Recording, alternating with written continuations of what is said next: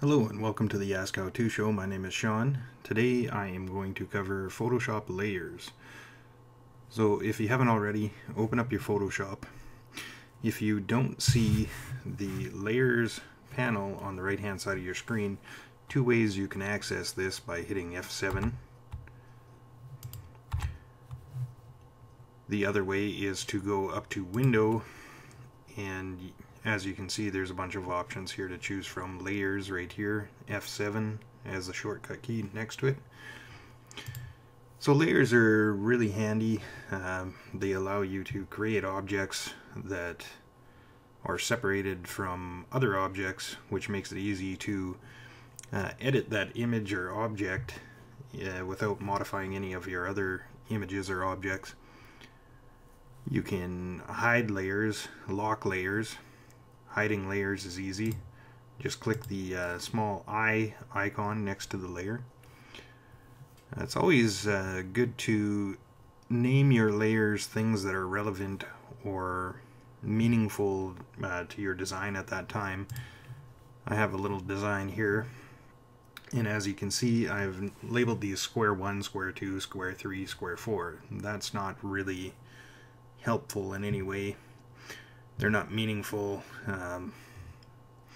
So a good idea might be to rename these, and to rename these, just single click the layer that you would like to rename. Go to Layer, Rename Layer. Now let's name this one something meaningful, such as left eye. So square 2, square 3.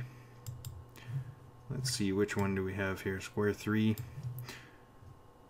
So we can rename this one right eye. Square 2, I believe, is the left pupil. So rename left pupil. And square 4 is going to be our right pupil. So let's rename that right pupil. It's also a good idea to keep your panel organized. One way you can do that is by creating groups with your layers. So we might group left pupil and left eye together. To create a group, you can single click on one layer and hold Control and click the other layers that you would like to be in that group. Next we'll go up to Layer. There's a shortcut for this as well. You can press Control plus G, or you can go to the Layer menu and group layers. So we've created Group 1.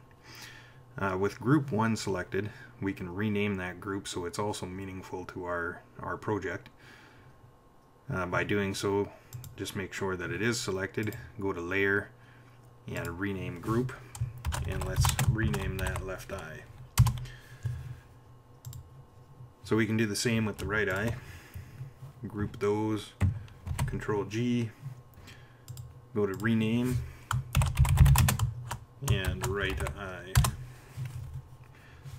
You can also expand these afterwards after grouping them by clicking the triangle next to them and collapse them as well. So layers can also be used as a non-destructive way of editing photos or other images. The way we can do that is by creating a new fill or adjustment layer. So I've got an image here of some landscape, and we can edit this by creating a new fill or adjustment layer. You have different selections here: brightness, contrast, vibrance, hue, saturation. So let's click on hue and saturation. Now we can adjust this to whatever we like. Saturation, and as well as the lightness. So once you've made your adjustments, you can click back to layers, and now you can see that it's created a new layer for adjustments. We can hide this and see the original document or image, and it has not been altered on the original image, just on your adjustment layer. While we're looking at this, you can also see that we have a background layer here, and if we click on that, it's locked by default, and you cannot adjust the opacity or fill or any adjustments. If we double click this background layer, it creates a new layer. We'll just leave this as layer 0 for now. There's some other adjustments, color and mode, so you can make those adjustments and click OK. This will convert that background layer to a regular layer, which you can now edit with filters or whatever you choose to do to it. You can also, after your adjustments, you can also make this your background layer again by going to Layer, New, and Background from Layer. This will switch this back to a background layer. Some of the other things you can do with panels is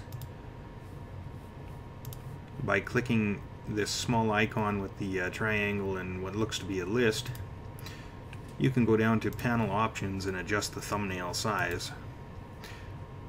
You can adjust the contents of the thumbnail. I choose entire document by default, and click OK, and as you can see, the thumbnail is now medium size.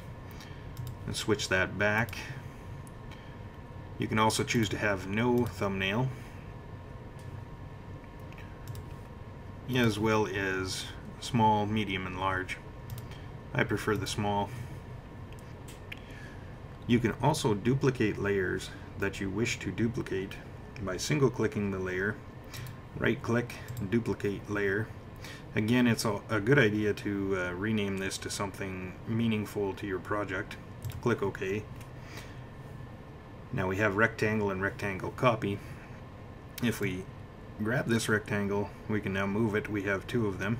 And finally, we can change the transparency preferences of layers as well. So select the layer that you wish to change, and let's change the background in this example. Go to Windows, go to Edit, Preferences, and Transparency and Gamut. So right here you'll have some other options as well. So you can choose the grid size, small, medium, or large, and choose the colors of your grid. OK. And you can also choose the opacity of the gamut warning, and then click OK, and this changes the background to a transparent background. So that is the Layers in Layers panel tutorial. If you have any further questions, feel free to leave me a comment. I hope you enjoyed the video and found it useful and helpful, and thanks for watching.